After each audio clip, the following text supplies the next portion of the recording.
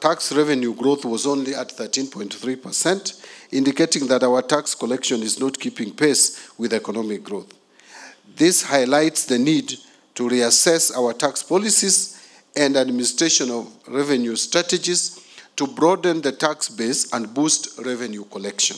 The attention of our traditional partners is shifting away from us. We like it or not. If today we are getting funding from World Bank to support our activities, from IMF, we must be alive to the fact that the support is going down day by day. KRA has integrated its system with key corporations and government agencies to seamlessly acquire third-party data for tax purposes.